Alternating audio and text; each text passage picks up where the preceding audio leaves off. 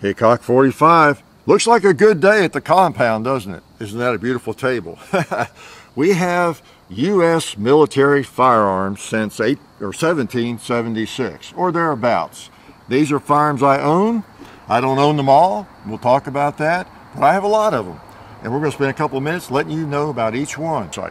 So we want to get started. What we're going to do here, as you see, on this first row are mostly the main firearms, you know, from back in history. We're going to start with the flintlocks as it moved into a flintlock caplock, and then the percussion revolvers and how they changed and the sizes of them and the capacity, and then into cartridge firearms, the old Colts, double action cartridge guns, ooh, and the evil semi-automatic firearm. Yeah, we eventually got to those, didn't we? And then the newer iterations of those. And I've got a couple up here that were adopted as well, but maybe they weren't the main firearm, and you know, all that sort of thing. We'll talk a little bit about that. So that's what we're going to do, and we're going to have fun doing it, because you know I'm having a good time with this, don't you? So let's just get right at it.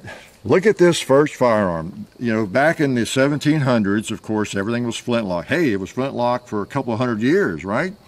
And you imagine that? Your great-granddaddy and your granddaddy and you and your kids, the only firearms you know about are flintlocks. And this is a flintlock pistol. Now, this happens to be an 1805 Harper's Ferry. There were some others made before that, of course, that the military used. Okay, the U.S. military is more of a hodgepodge. I'm not real familiar with some of those.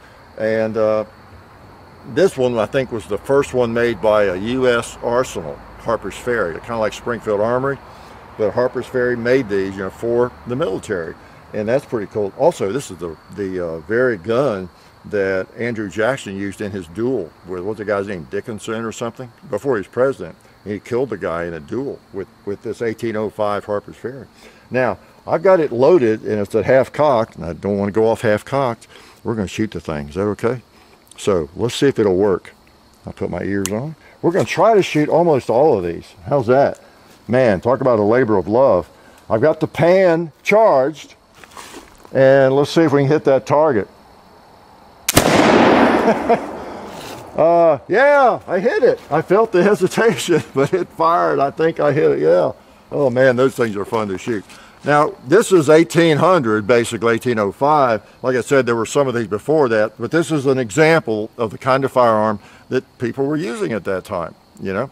And I did some research. I was trying to figure out what the U.S. military used like in the 1600s, like 1605 and that kind of thing. I couldn't find anything on that. I don't know why. Well, and then there are also some after this that I don't have. I'm lucky to have this. There was a North version. It was called North and Cheney, I think, made it in 1816, an 1816 model. And I think there was even another one in 26 or something. So there were another caplock or two that was used. And they weren't, I think, made by Harper's Ferry. So, you know, for those people that really know this stuff and studied, there were some others. And then in 1836, we're in the 1800s now, folks. Okay, keep in mind. We had the U.S. model of 1836, the Robert Johnson. This is a Johnson, and Asa Waters made these as well, both of them up in Massachusetts and Connecticut. You've seen this one. We have videos on virtually every firearm on the table, just a couple that we don't. And when we do, we'll also link to that, okay, in this video, in the description of this video. So watch for the links, and it will be updated. I'll make a point to do that. And I'll put all the links to at least one of the videos on each of these firearms that we have videos on currently, okay? So yeah, this is an interesting firearm. It's 54 caliber. I didn't tell you this is 58 caliber, okay? This is 54. It's a smooth bore. Both of them are smooth bore. And this is a caplock now. But in 36, it was a flintlock. You see how it's been converted, as I explained in the video on this firearm. So this one represents the transition between flintlock and caplock. This one started out as flintlock. Now it's flintlock. Around 1850, they converted a bunch of these. So you'll see them both ways. Most of them that I've seen are actually caplocks. And they're actually used in the Civil War a little bit, okay, early on.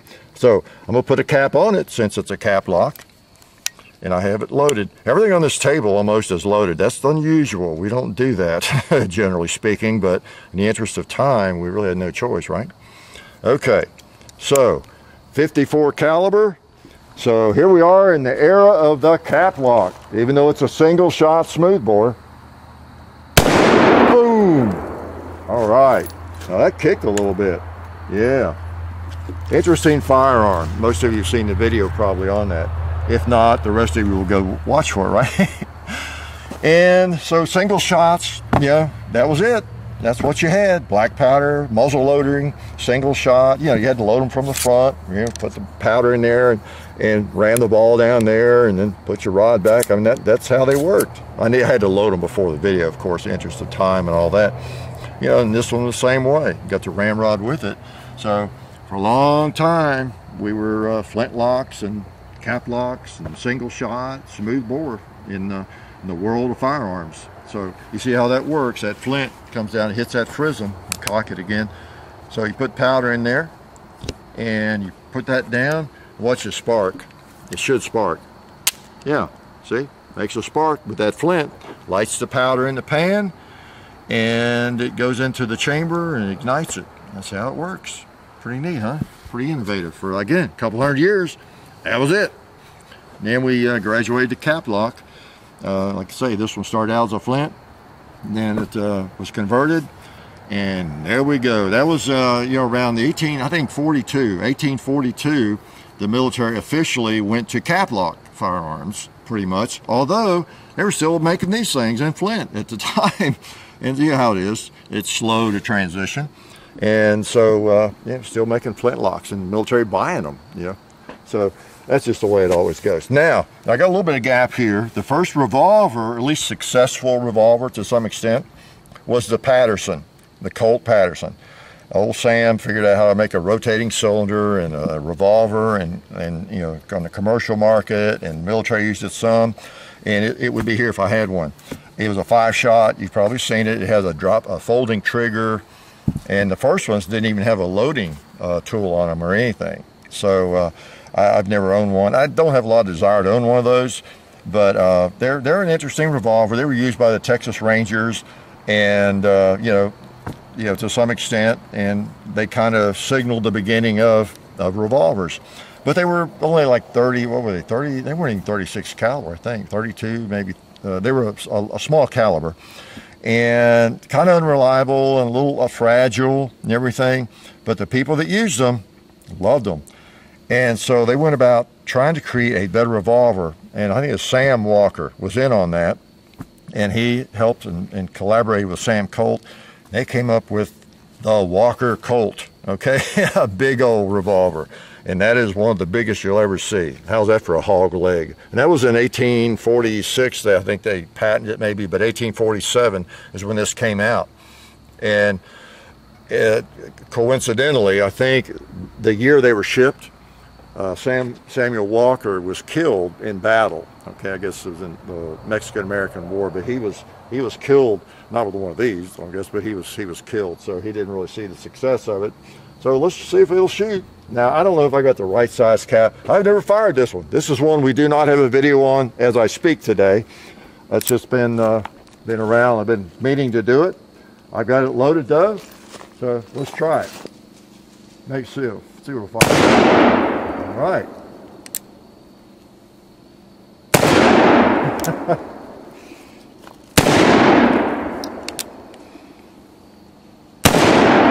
All right. Looks like it. I'm going to have hang-ups, and then that's fine. Then we'll just, you know, these caps, they get on, and this is what you had to deal with a cap lock. You get caps down in there and everything, and I've always had trouble with that because you're supposed to hold it up, I think, when after you fired. Hopefully they drop out. There we go. We got it out. Shoot him again. Then get it to fall away from the gun if you can. There we go. That one didn't go off.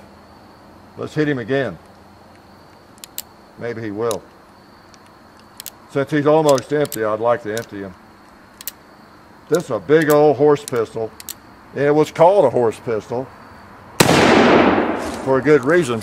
They had two holsters, and they would fit over the saddle, I guess, or the horse. And you'd have one on the right and one on the left. And you know, I've seen those before, originals, because it's a big old heavy thing. It wasn't really designed as a belt gun, okay?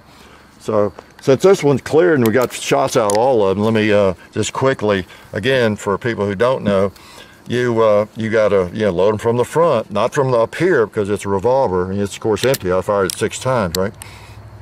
And so the cylinder will turn.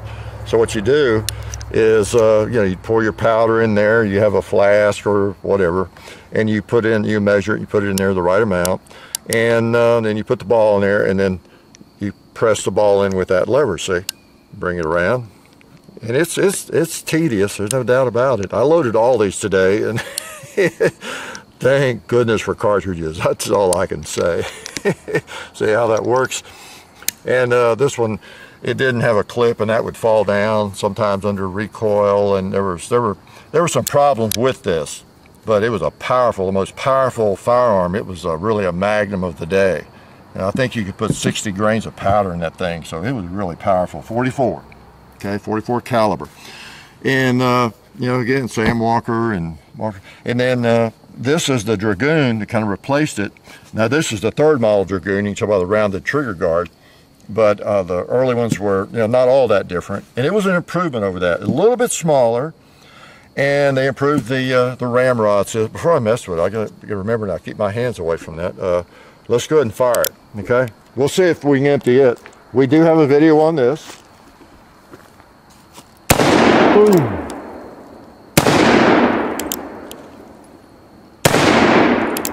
Get those cases to fall. Whoop. I just shook the case off. I don't have another one there, I guess. Yeah, that's too big. Oh well, that's all right. We'll just bypass that chamber. I'll fire it after y'all leave. So we got 5 out of it. We got 1 that's got to be fired. We'll remember that. So this was, now it's pretty safe because there's no fire. There's no cap on it, right? It's like having a cartridge without a primer. But this was an improved loading device, and it would snap closed up here. It would stay in place better. A little bit smaller, but that thing is still a chunk. It's still a chunk. You might have seen that in True Grit, the old Dragoon. Just a beautiful, beautiful piece of iron, even though it is big and heavy.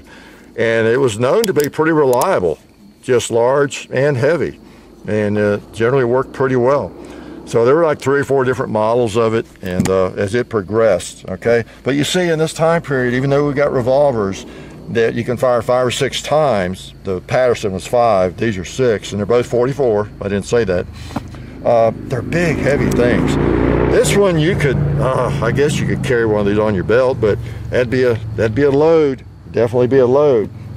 And so they're constantly working to make them smaller, and if they possibly could. And that brought on the 1860. Okay, so we're talking with the Dragoons made from 1847 or 8 up through about 1860. Okay, and that's when this came out, and this is a classic. This is a firearm that was used, it's 44 as well, used in the Civil War extensively by the North especially, okay, because it was manufactured for the North. But in the Civil War, whoever could get hold of them would use them. But so you notice the difference. This thing feels good. It's a good looking firearm, and it weighs about half of what the Dragoon does or the Walker Colt. So this could actually be carried on the belt, and it was, by soldiers. Now I've had some trouble with the wedge on this today and everything, and I've got, yeah, okay. Oh yeah, I forgot. It's locked up on me again. I've had trouble with this thing. It's going in the trash, or almost sold for parts or something. But I had it loaded and in just so much trouble I'm not going to fire it. But this was considered one of the most, ergonomic, best looking percussion revolvers ever made. And it was widely distributed in the war. I think it made 200,000 or 300,000 of these things. And just a wonderful pistol, no doubt about it. And its counterpart, sort of, that was also adopted and used during the Civil War times, is this one, the Remington. It was a little more expensive, but it was really liked. I've never liked Remingtons as much as Colts, but some people like the feel of them better. And this firearm, the Remington, doesn't have quite the looks and the lines of the Colt 1860. but it's actually, I think, more reliable and really less trouble. I think, and that was kind of the consensus on it, because it had a frame, you had a top strap, and the cylinder and everything was easier to take out. I can't do that now, it's loaded. So let's go ahead and fire it and see if we can get 6 out of this one. We might. I knew we wouldn't out of most of these. Boom. This is nice. It's late enough in the evening. We're seeing the fire.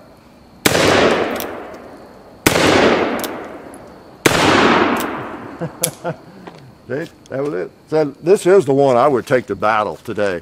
If you'd asked me that 20 years ago, I'd have said, oh, I got to have a Colt. They feel so much better and everything.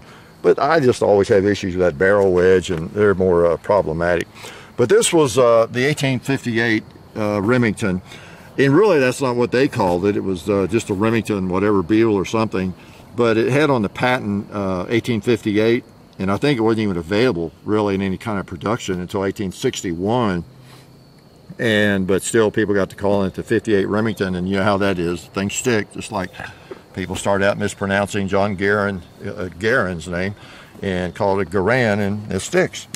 So these are nice pistols. You see all these in the movies, and this is one where you can more easily have spare cylinders loaded, and then now that we got all 6 shots out of it, I can show you. Just pull that down and you pull this out. It's like more like a newer single action or something.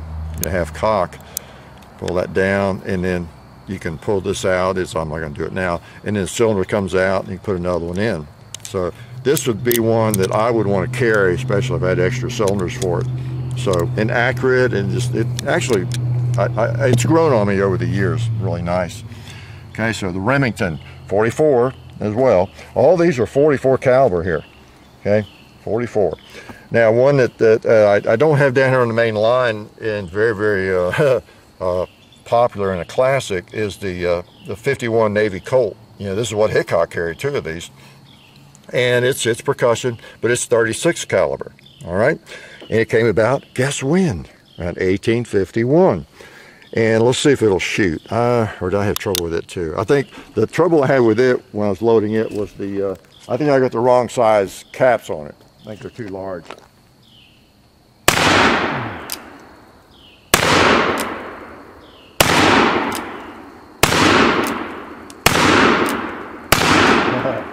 But it's a sweet shooter, and even though it's a small caliber, supposedly about equivalent of 380 or something, you know, if you're carrying it for defense.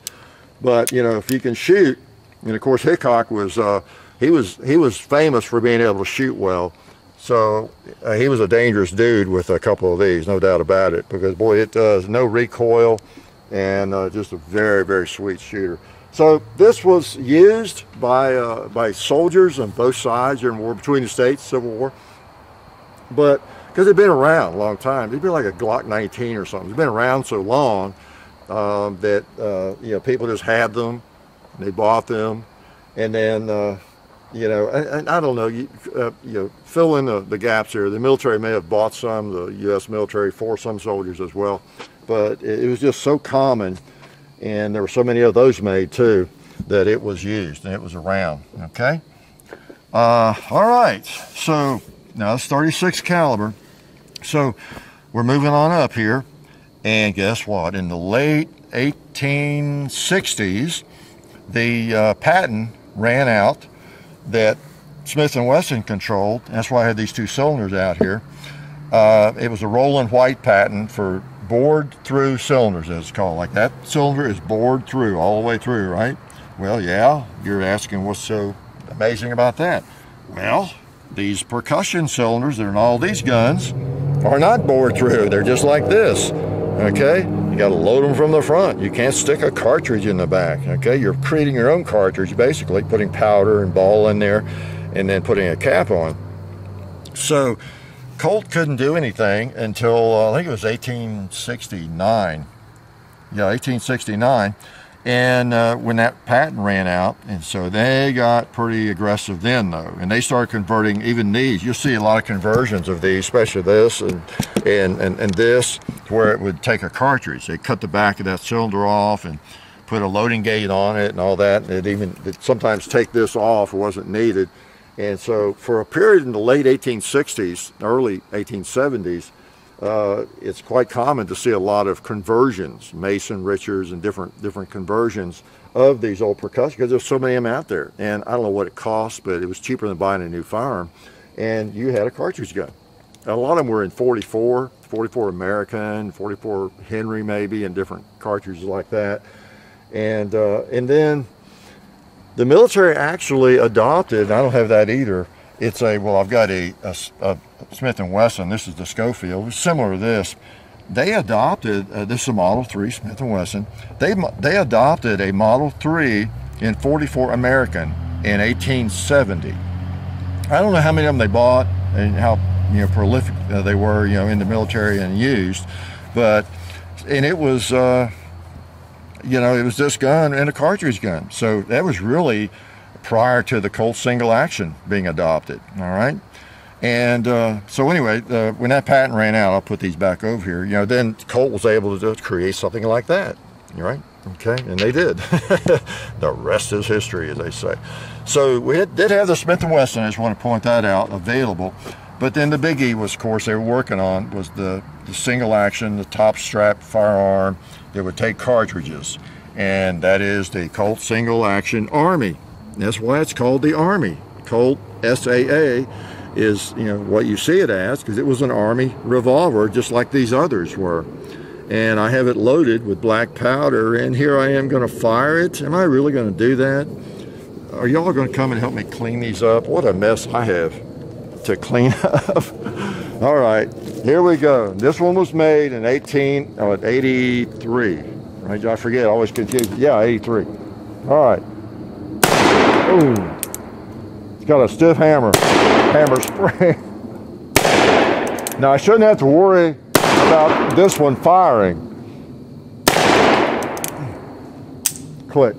At 5. Cartridges are just more reliable. Okay, so that's actually a cavalry Colt, the long barrel. So I'll just lay it back down there. But you see the difference. You don't have to load from the front. You don't have the plunger and all that kind of thing. You just have cartridges you put in from the back. Once that Colt was able to create a firearm like this legally with bored through cylinders, and just that uses cartridges. Because Smith & Wesson, even back in the 50s, they had the Rice saw that they made little 22s and 32s cartridge guns. They'd been making them a long time, really. But Colt had not. They couldn't do it. All right, so the Colt single action, and then so that's 1873. The military adopts the Colt single action in 45 Colt.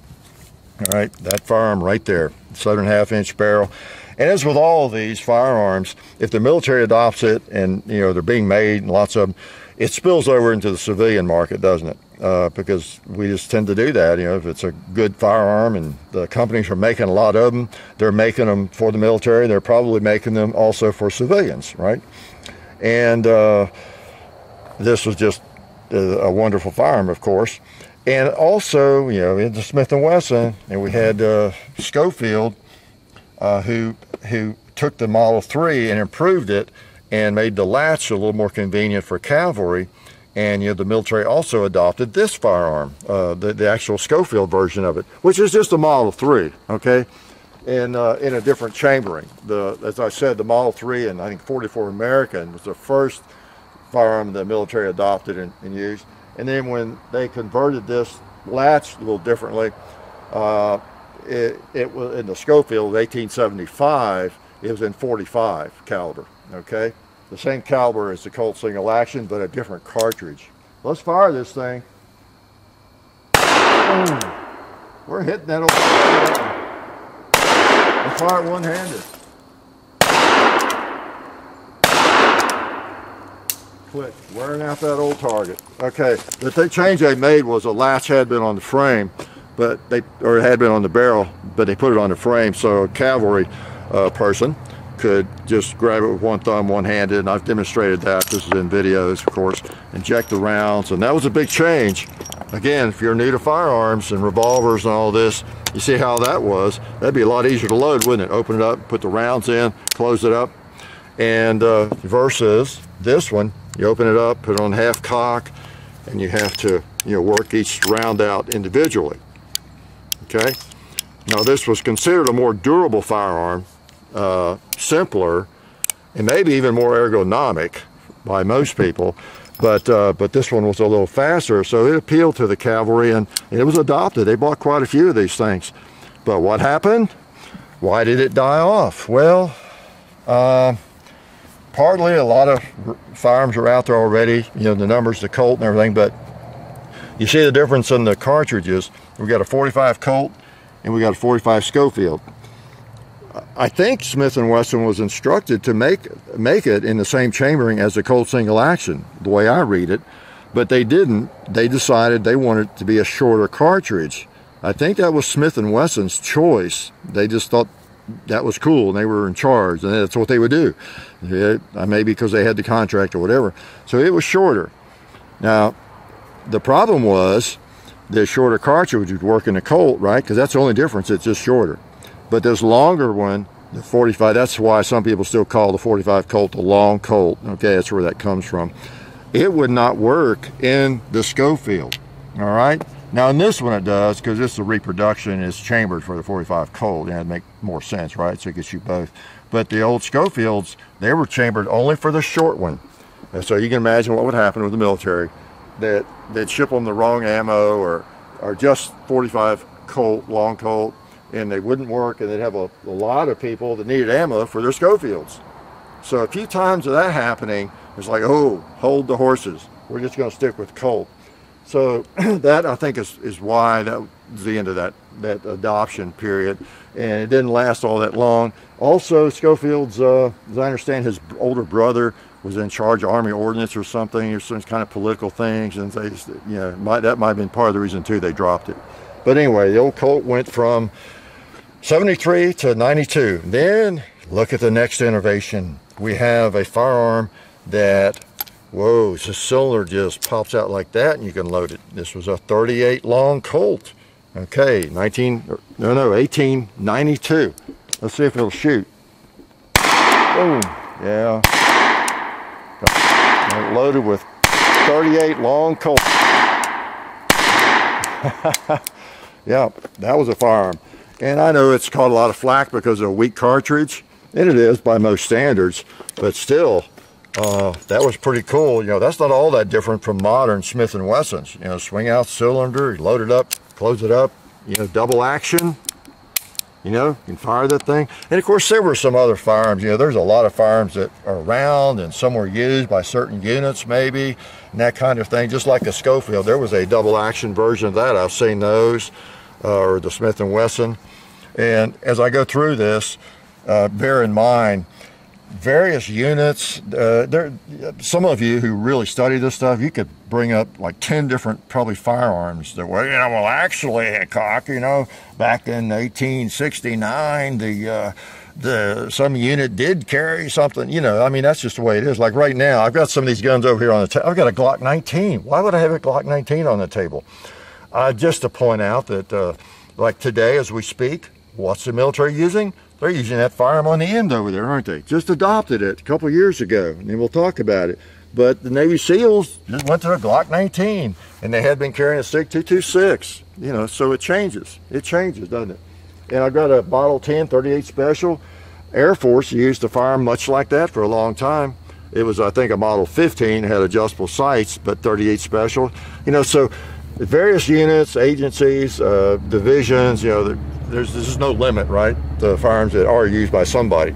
But this was a mainstream adoption, 1892 up through early 1900s, okay? And it had several different models and little tweaks with it and everything.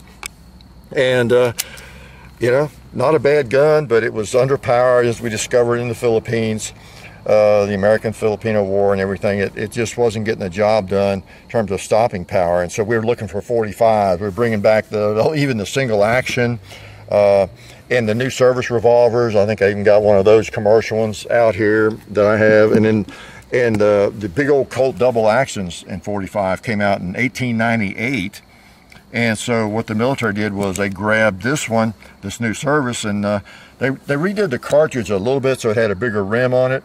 But the 1909 version, we've got a video on this, is what they went to in 1909 for a couple of years until we had the 1911 out, and it still was used. As you know, watch that video. I go way too much depth, and there was also a version of the 1911 in 45. Let's see, yeah, actually before or during the period when they were using this revolver. It was, I think, a 1905 Colt that used a 45. It just wasn't the 1911 yet. So they brought out all those 45s and got them into action because we wanted 45s. Let's shoot this thing since it's loaded. This is the 1909. It's the military version of the new service. Let's go double action.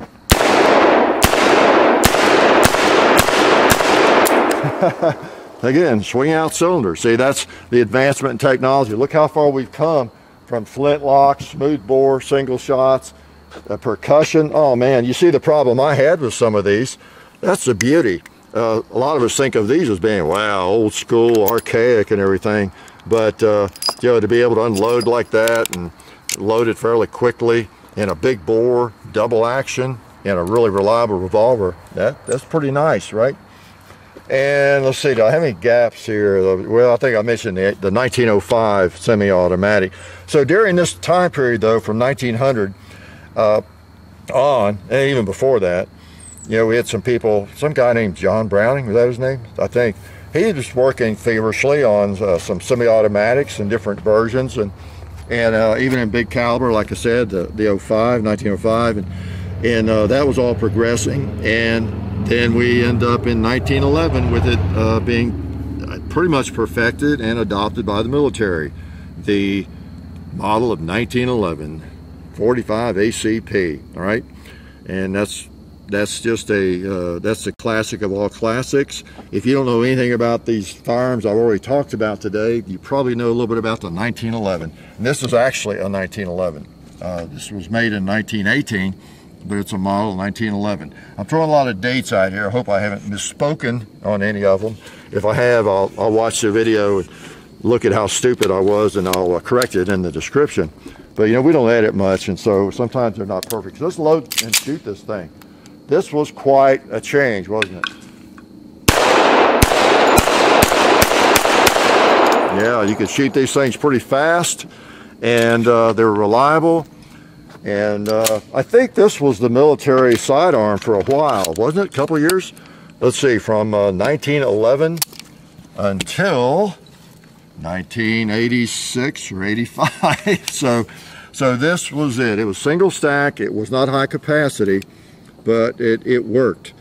And this was 1911, and then I think 1924, 26 along in there, they upgraded a little bit, changed a couple of things on it. Better beaver tail, short trigger, raised mainspring housing, and some little cutouts and things like that. Basically the same firearm. That's the reason I have this one out here. It's a World War II version. Literally, this one was used in World War II Colt. Okay, so but still 1911, same firearm. Okay. And now, while we're using this in World War I, let me not forget to mention the 1917 up here. This again is another version of the old new service revolver. It's the one that we went to after we adopted in 1911. It just made sense to chamber them in the same cartridge. This is what the 1911 shoots, and so we modified Smith and Colt both, Smith & Wesson and Colt. We modified the big old new service revolvers to chamber those. Needed a clip. And let's shoot it. Why not? Get them all dirty, since all of you are going to come over and help me clean these, right? So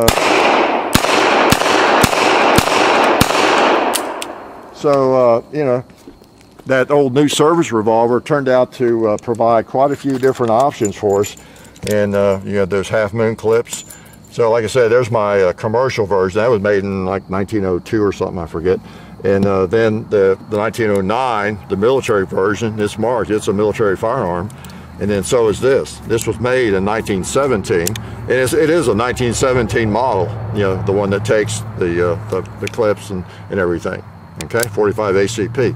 Whereas this one and that one are 45 Colt, long Colt. All right. So don't mean to confuse you, but I know we're throwing a lot at you pretty quickly here. And like I say, there's 10 books written on every one of these firearms, you know, at least, and there's really in-depth videos and all kinds of things. Hopefully you're interested in learning more about all of these, okay? So, 1911. Man, what a warhorse. Why do people like this so much? Because it's still fun to shoot, and it's used in competition extensively. And it was the adopted pistol from 1911 to 1985, 86. That's a long time. And then we went to the Beretta. This is a 9mm, okay? A lot of controversy around that. People didn't like the fact we went with Beretta. They didn't like us dropping down to a 9mm or anything. Now, this is not an M9 specifically, but it's basically the same gun, okay, that the military used. Beginning in 86, I think, officially. There's always a transition period, right? Like right now, there are people carrying the Beretta in the military as I speak, and this thing was adopted like 2 years ago. It just takes a while, okay? So let's shoot this. 1, 2. Now the advantages, of course, it's again a reliable firearm. It's 9mm, the NATO round, and it holds a lot of rounds, you know, 15, 16 rounds. So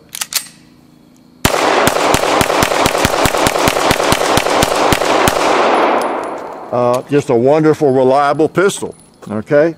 Some controversy, but you know, a lot of soldiers I've talked to actually like it. It's a little big to me for a 9mm, but that was used from 86 to basically 2017.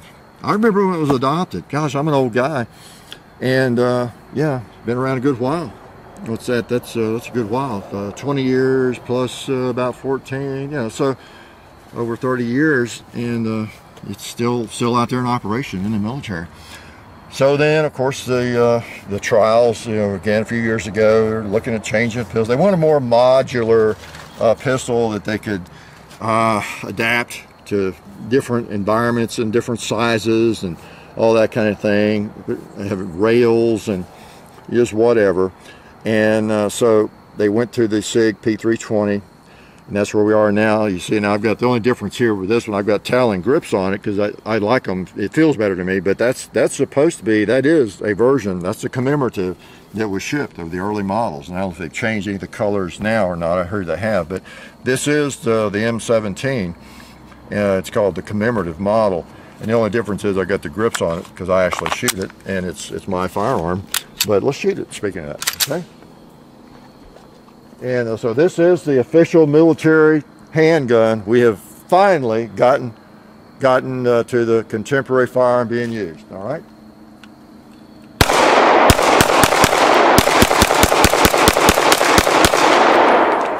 And it's a good shooter, and it's not a bad looking pistol either, and it feels pretty good. Again, some controversy. You know, I think it came down to SIG and Glock had a nice entry as well. And you know, all these I'm sure with every military adoption, there were other gun companies that wanted it and were vying for it. It felt like politics and all that sort of thing won out, you know, so this is kind of par for the course, isn't it? But this is where we are now. The military is using the 9mm still in this firearm.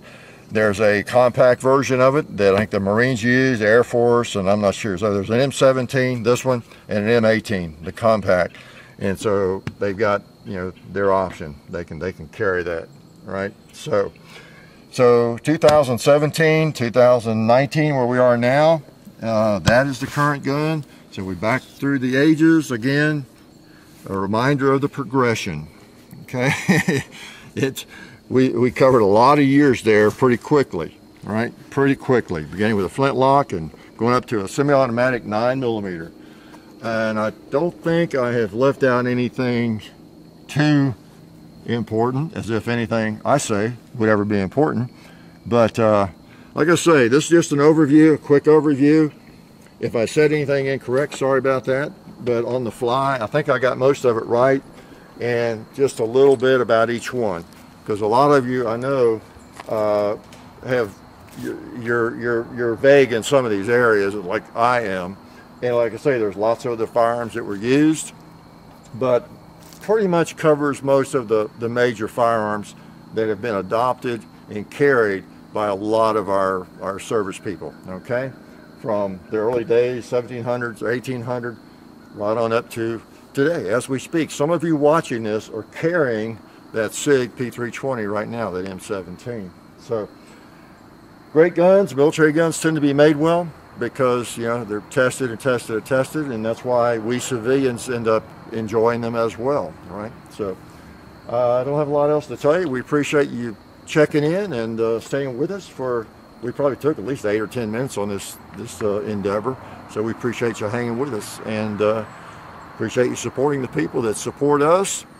The only thing that makes me mad is the fact that most of you are not going to come over and help me clean these things. Look at all that black powder mess. Yeah, what a lot of mess. And it's not easy to clean either, especially on these percussion revolvers. Oh man. But anyway, we appreciate you tuning in, and we might shoot these some more after you go away, because I like to shoot, if you haven't noticed. Life is good. Oh yeah, that's better. This is a great gun for defense. Oh hey, didn't see you guys there. While I've got you here, I want to remind you of our friends over at Talon Grips and Ballistol. Talon Grips makes grips, can you believe it, for all different types of firearms. You can get rough texture or more of a rubberized texture. It just sticks right on there. You know, really affordable, really cool option to improve the grip for your handguns or rifles. So please check them out at talongungrips.com. You'll be glad you did. And also Ballistol. Dad has been using Ballistol for many years. It's a cleaner and a lubricant, and it's non-toxic. It works really great, and we're happy to have them on board since it's been a part of our shooting endeavor for a very long time. So go to ballistol.com, talongungrips.com. And also, while you're out there, I'm juggling all these things here. Also, while you're on the internet, please do check out our other social media like Hickok45 on Facebook. There's also Hickok45 on Twitter, The Real Hickok45 on Instagram. There's a John_Hickok45 on Instagram where I do some things. There's Hickok45.com.